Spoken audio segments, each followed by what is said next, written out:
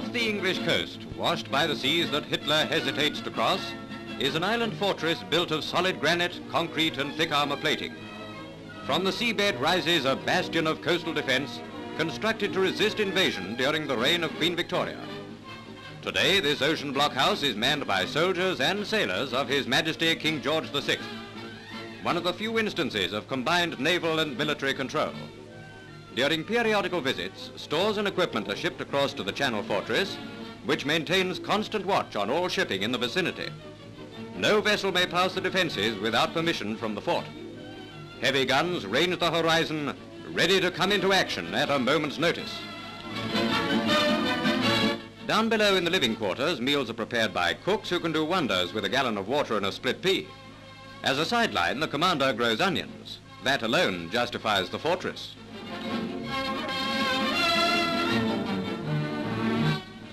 These men would be among the first to resist invasion if and when. Day and night, the lookouts keep perpetual vigil. For recreation, a game of cards or adding more pictures to the family album.